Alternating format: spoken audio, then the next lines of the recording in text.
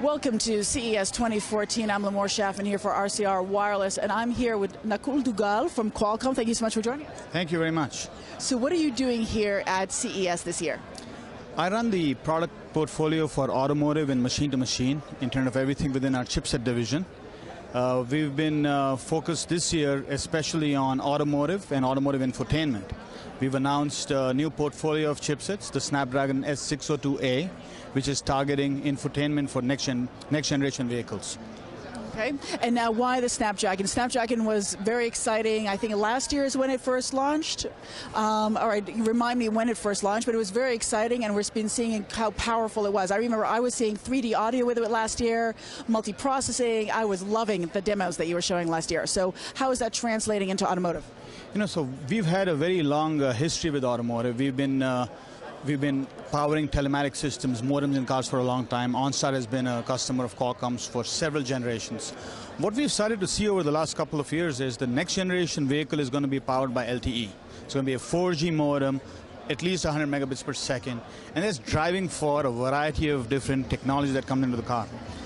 Snapdragon is the term for our application processor SoC. So we use Snapdragon for our smartphone portfolio from the lowest tier all the way to the most premium.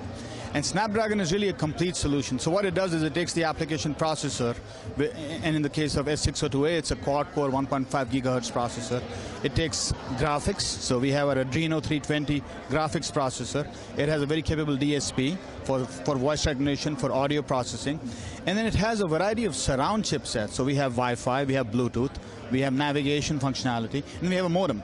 So what we basically built is, you know, if you were to think of the car as a smartphone on wheels, you take Snapdragon, you take LTE, you put all of it together, and that's the smartphone on wheels.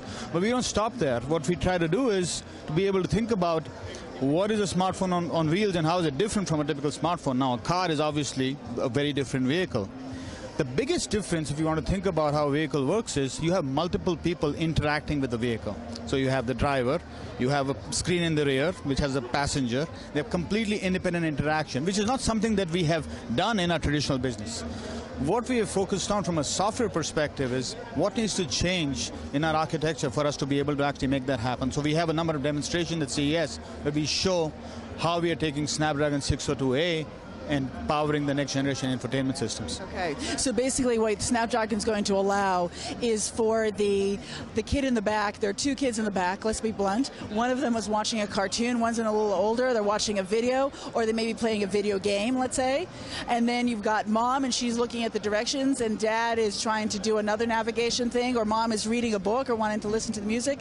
So, and it has to all happen simultaneously. You got it. So what we are demonstrating that we can show to you, and 602A is capable of 3 simultaneous displays. We are showing 2. The driver side display is focused on what you might expect: vehicle information, tire pressure, fuel economy, etc., navigation, audio streaming, so you don't want to get to video. But then there is the ability to be able to actually have content that can only be watched in the rear seat, but is controlled from the front seat. So we actually have a pretty slick demo where we select the video from the front screen, and we flick it off to the rear screen, and it starts playing automatically in the rear screen. We are showing gaming in the rear screen. So we have console quality gaming with the joystick, completely independently managed in the rear screen while the driver is navigating. Now, how about from a driver safety perspective? And I don't mean just driving. I mean actually information, distractions, but also information coming from off the highway, the sensors that are going on with the car. How is Snapdragon interfacing with all of that? Excellent question. So one of the reasons why we started to see modems into vehicles, so the initial use cases were, you know, safety and security. If your airbag goes off, you want to be able to call a first responder if you can't reach them. That whole suite of services is expanded into a completely different variety. The car is connected to the cloud. So for instance, real-time information, real-time traffic information. This is something that's offered in a variety of different countries. We heard at CES yesterday that automakers are now partnering with real-time traffic service providers to be able to get 3-minute updates on real-time traffic information. So that's all coming in from the modem in real time. What we're doing is taking that information, connecting it to our navigation systems, and now overlaying that information. So you really have a connected experience for the driver that is distraction-proof. You're not looking at your cell phone to figure out where the traffic jam is. You can actually get inside your car while the rear seat is completely independently managed. So are you going to form a partnership with Wave and see if you can get their nav system into your, combined with your Snapdragon? You know, so yeah, I mean, we are talking to a number of different players. Waze, incidentally, was a Qualcomm Ventures company, so we did have a relationship with Waze, but we're basically working with, we're working with Google. We're working with the entire ecosystem in terms of selecting the right partners for the right types of pieces. And this is something that happens as a collaboration, because Qualcomm is a silicon provider. We are building complex systems, but clearly this is something that is not necessarily just for one country. I mean, a vehicle manufacturer has to be able to do this globally. So you have to be able to think about solving the problem at a global scale, and that's obviously something that requires a very complex ecosystem to come together. Right. Because actually, let's say not everyone has LTE. Yet, and so when you're manufacturing these chips and you're looking at that global marketplace, what do you need to do, or do you need to do anything to configure Snapdragon accordingly? Yeah, so LTE is actually going through a very interesting transition as well. China Mobile announced in October that they will be deploying TD-LTE. They already have early systems up. We are starting to see LTE pretty much get deployed globally. So North America is already done, Japan and Korea are done, China is on that path, and then some advanced markets in Europe have started to go down that path. We are seeing every new system that we start to see a request for a modem is going to be an LTE system. That is already happening. We have a pretty advanced, we are on our 4th generation of LTE modems.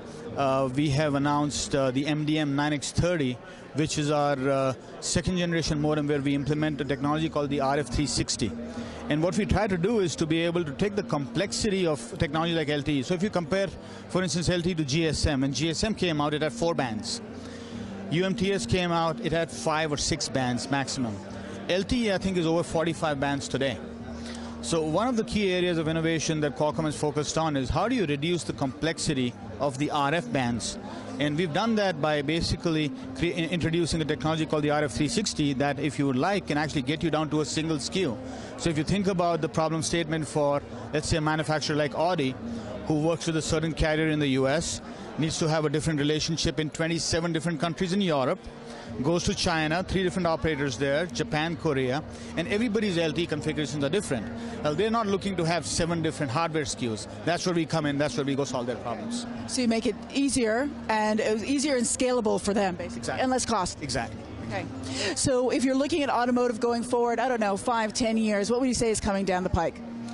I think the automotive space is very interesting, because if you think about the Internet of Things, you cover the Internet of Things. The car is this very interesting node on the Internet where you have a consumer aspect to it, because there are people in the car. You have multiple people in the car. The car is also a machine, so it needs to be able to talk back to base independently. You need to be able to control the car remotely. And then there is the whole transition towards autonomous vehicles, which will all be driven by communication. So I think the vehicle is basically going to become this central point of innovation for the industry, where a variety of different technologies that start off in the mobile space get brought into the vehicle. And we are starting off with things like connectivity and infotainment, but this is going to start to move very quickly towards technologies that will actually be used to drive the car and control the vehicle. So. Not cool. Thank you so much. It was very informative. Greatly appreciate it. Great pleasure to meet you, Limor. And thank you for joining us here at CES 2014. Stay tuned for more from the show floor.